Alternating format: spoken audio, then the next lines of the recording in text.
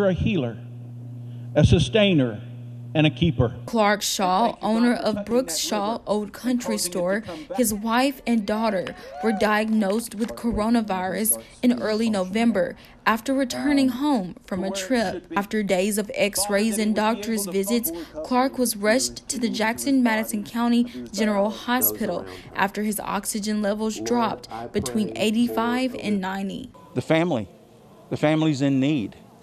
And we just wanted to be able to come.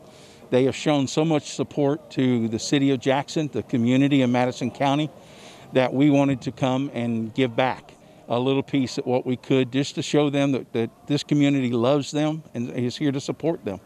As Clark continues to fight his battle with COVID-19, other issues have begun to arise. Recently, it was announced that Clark suffered a mild stroke. So right now, we do know that Clark has had a stroke, but we do not know the severity of the stroke at this time because he is unconscious and sedated. Over 100 people from the community showed up to the prayer vigil to show their support for Clark and his family. Clark Shaw's behalf, I thank you for every medical professional, God, anything that they might can do and bring to this situation, Lord. The family will continue to update the community on Clark through the Brooks Shaw Old Country Store page.